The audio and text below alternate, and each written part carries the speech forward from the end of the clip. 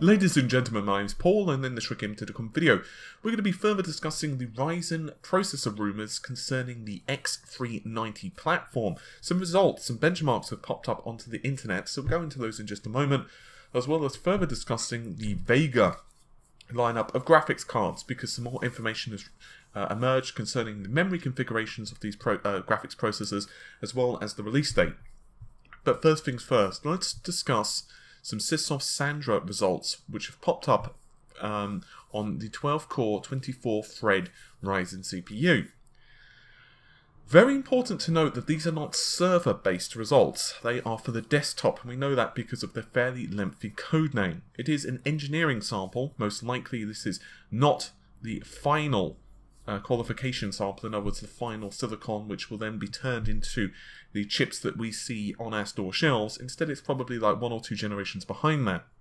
With that said, it is sporting a couple of very interesting things. The first is a new socket, and the second is a turbo speed of just 3.2 GHz. Now, is it because it's only 3.2 GHz because A, it's an engineering sample, or B, that's the target clock speed? Well, shrug. Unfortunately, we just don't know yet.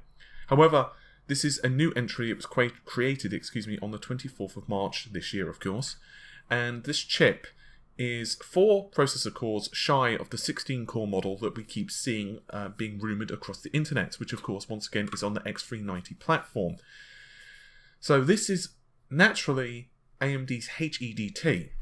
And this platform, for those who don't know, stands for high-end desktop. It's essentially for the power users, not necessarily power users as in like, I want to play Doom at 4K. Instead, these are folks who maybe want to play Doom at 4K, but also want to do video editing at 4K, perhaps do ZBrush, perhaps do a little bit of 3D rendering, perhaps do a little bit of Photoshop work, and possibly doing all of that simultaneously while running a virtual machine for a Linux-based application.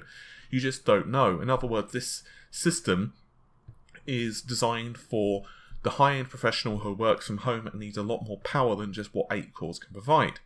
This is also what Intel have been really targeting with like the Broadwell E's and like, for example, the 6800s, the 6850s, and perhaps one of the most famous processors of all, especially back in the day, was like the 5820K, which had 6 cores, 12 threads, and was really popular with a certain group of people because of the price at the time of like the Skylakes.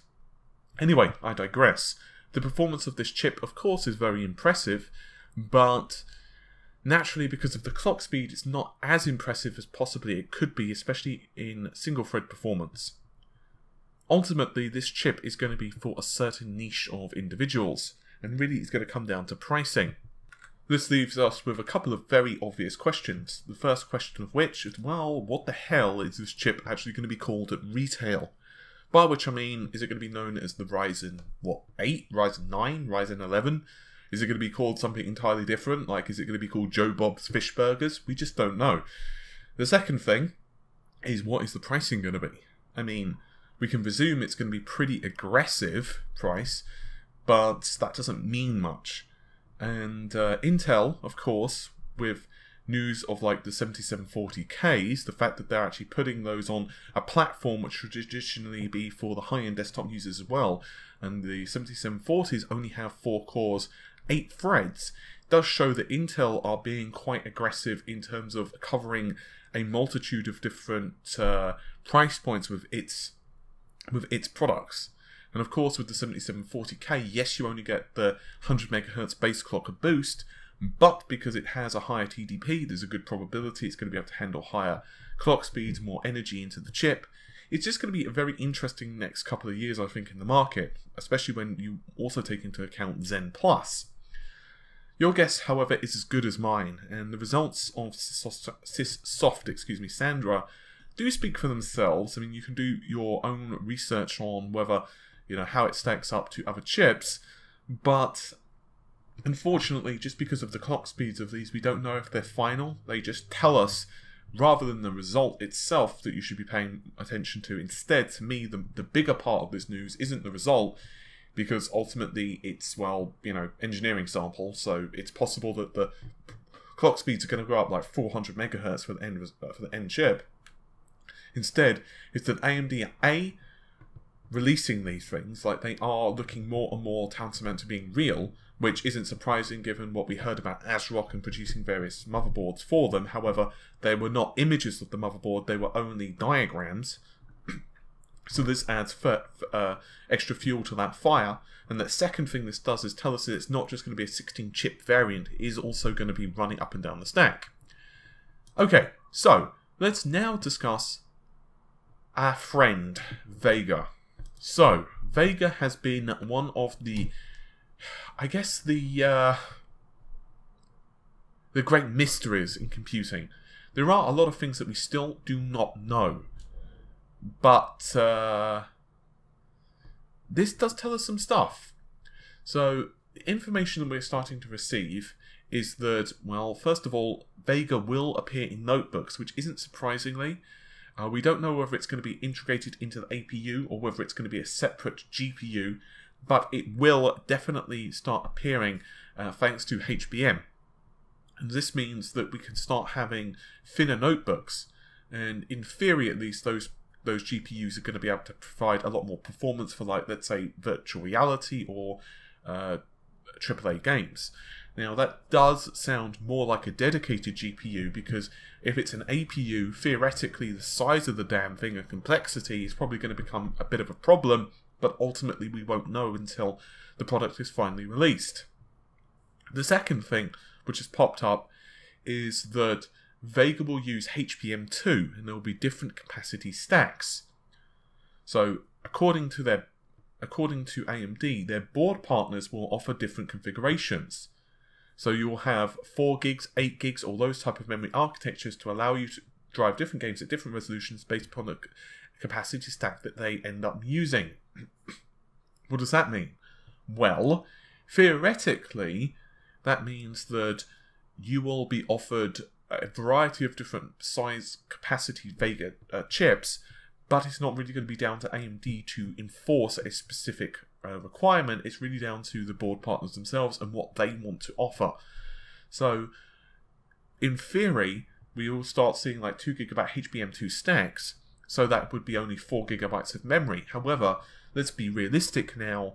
4GB in the year 2017, which is probably going to be the midpoint of 2017 before these things really are, like, you know, normal on the store shelves. Are you really going to want to go for a 4GB graphics card? Well, probably not.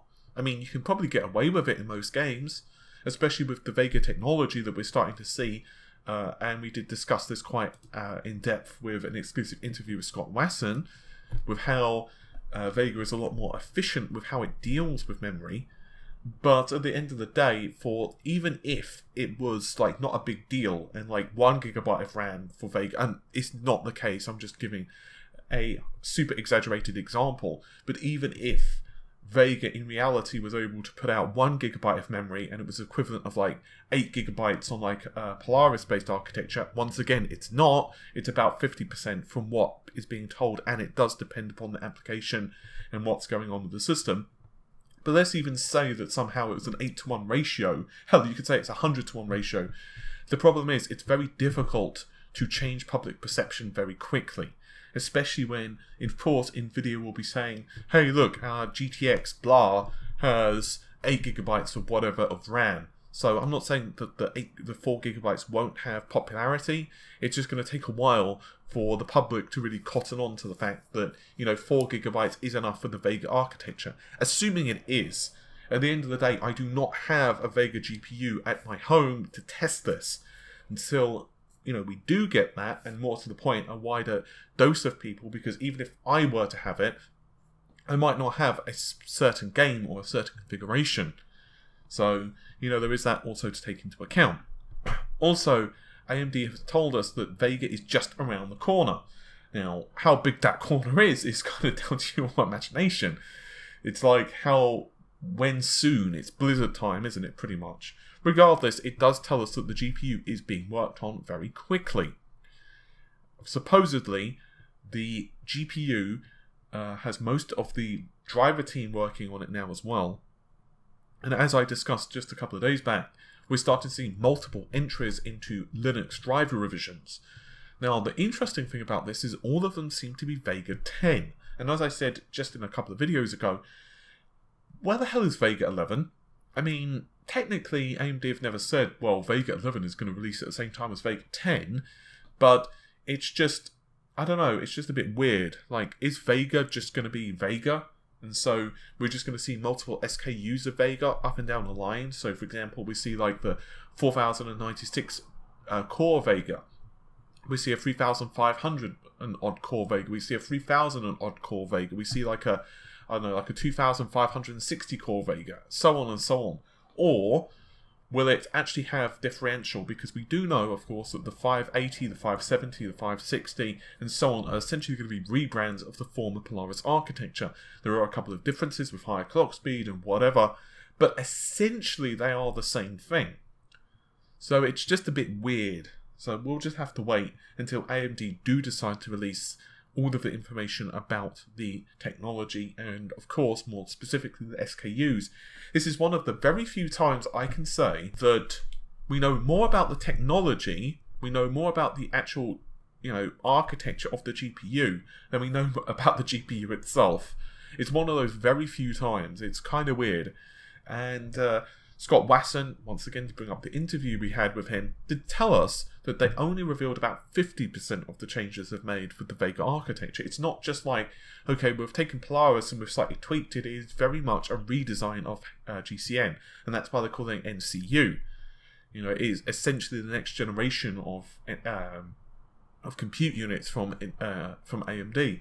So let's just wait and see, I guess. Anyway, hopefully you've enjoyed the video. It's been a bit of a shorty, as you can probably tell. My voice is a bit croaky because I am still suffering from a cold.